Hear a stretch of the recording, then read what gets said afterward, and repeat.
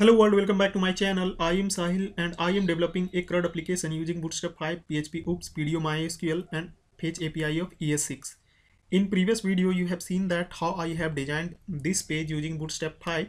Now today in this video, I am going to show you how to create database and table for this application, and we will see how to create a class for database connectivity, and we will also see how to define some utility methods for use in this project. Okay. So let's start. So first I will create database and table for this project. So for this, open php my admin.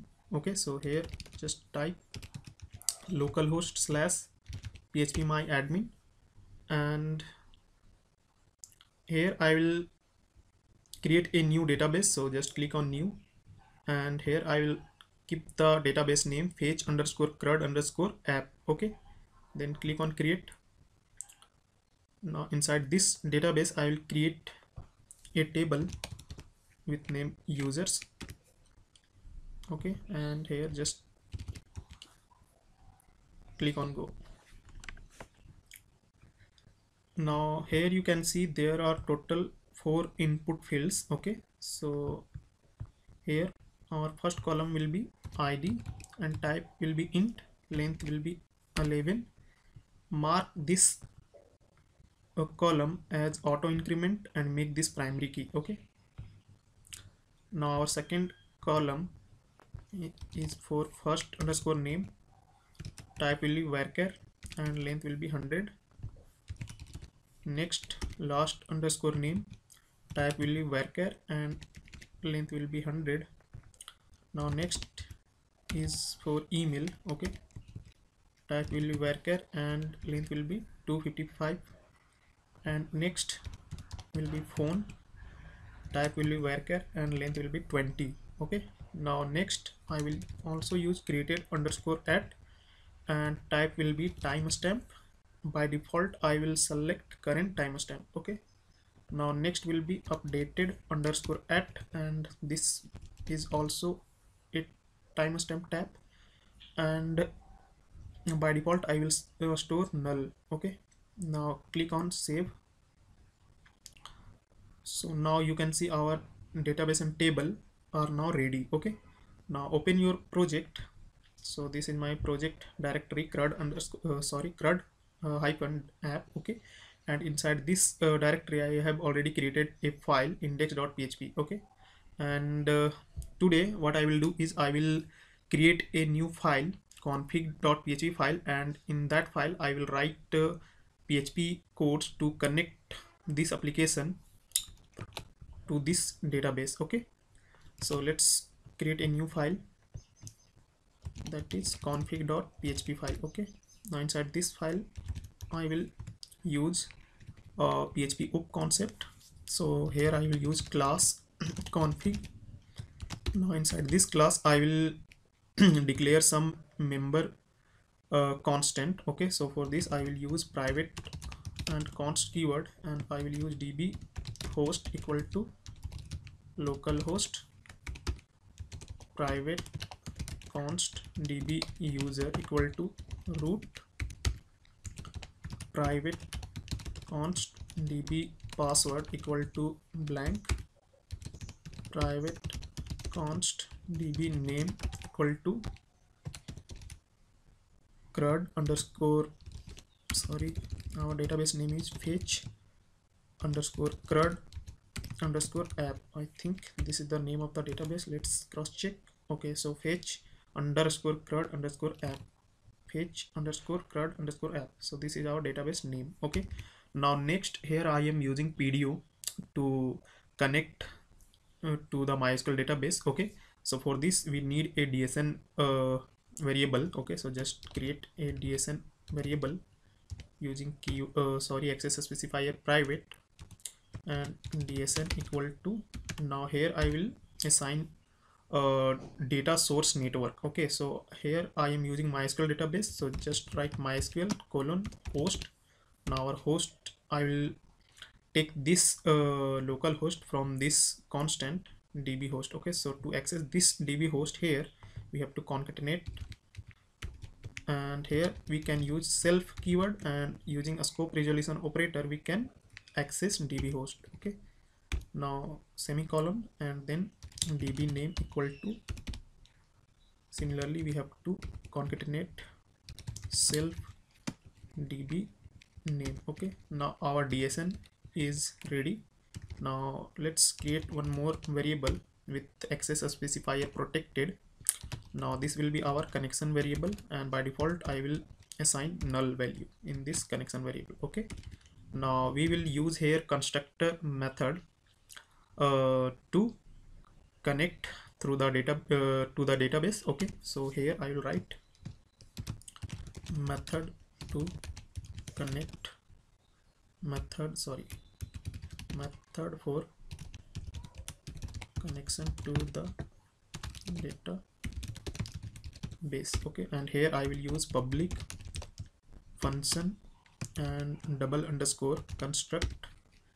Now this is the way to define constructor method in PHP. Okay, now here I will use try and catch block. Okay, and here in try I will access this con member variable using this keyword, and here I will assign a PDO class, new PDO, and here we have to pass DSN username and password.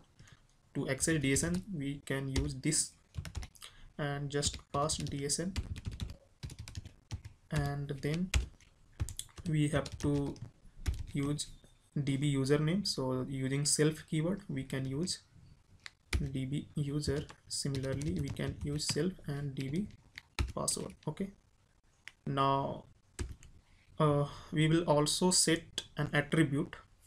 So for this just use again connection variable and then use a method set attribute. Now here I will use PDO scope resolution operator at default fetch mode. Okay, so I will select default fetch mode, PDO fetch associative. Okay, I will select PDO fetch associative method. Okay, save this. Now here in catch I will handle the PDO exceptions. Okay, so here just write PDO exception class and just create an object of PDO exception, and here I will display any if any exception occurs. Okay, so here just write error, and then using $e we will use a method get message here. Okay, so now this method is ready. Okay, now to check this is working or not we have to just use an echo statement here to check this is working or not. If everything is fine then we have to see this success message on the browser. Okay, so let's come to the browser, and here we will write config.php file. Okay, so the success message is not displaying here because we have not created any object of this config class. Okay, so just here create an object ob equal to new config. Okay, now save and come here and refresh. Now you can see success message is showing. It means our connectivity to the database is working fine. Okay, so no need to create an object here, so just remove this and also remove this echo statement. Okay, now next I will create another class for some utility methods that will be used in this project. Okay, so for this let's create a new file util.php. okay, now inside this file I will also create another class with the name util. Now inside this class what I will do is I will define a method to sanitize all input fields. Okay, so for this I will write a comment first, method for input value sanitization. Okay, now here I will write public function test input, and here I will pass data.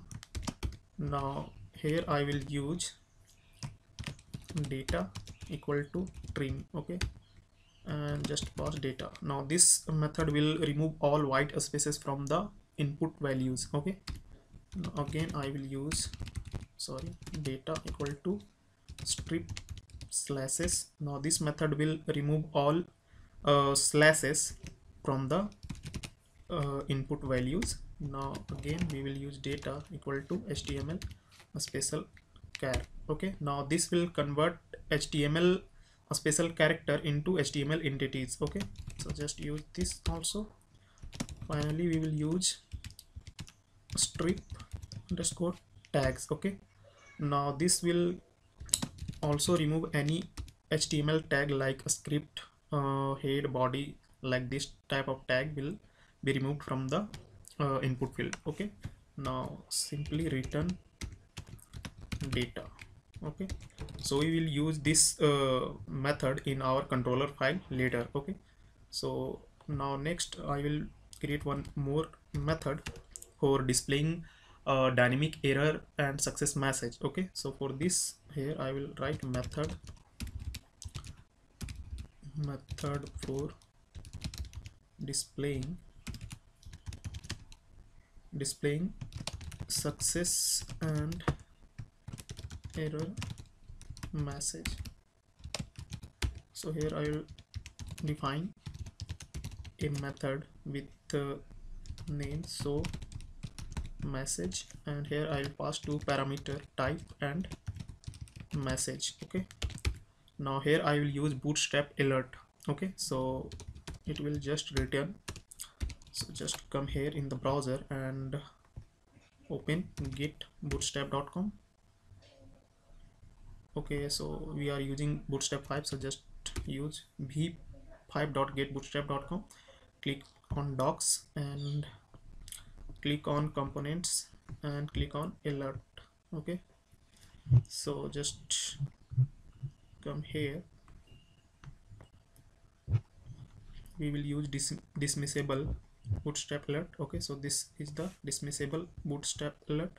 So just copy and come here, just paste, okay. Now just remove this dummy text and align this properly, okay. Now here you can see alert warning. It means here we will just use this type parameter here, and when we will call this show message method in controller file, then we will assign alert type dynamically, okay. So here just concatenate type, okay, type, and in message I will also generate dynamic message. So just use message parameter here, okay. Just close this statement. Now our two utility methods are also ready, okay. So that's it for this video. In next video I will show you how to validate this form. Let me show you. In next video I will show you how to validate these input fields using Bootstrap 5 method, and then finally we will insert these input field data into database, okay. So thanks for watching this video. Please like, share this video, and also subscribe this channel. See you soon in next video.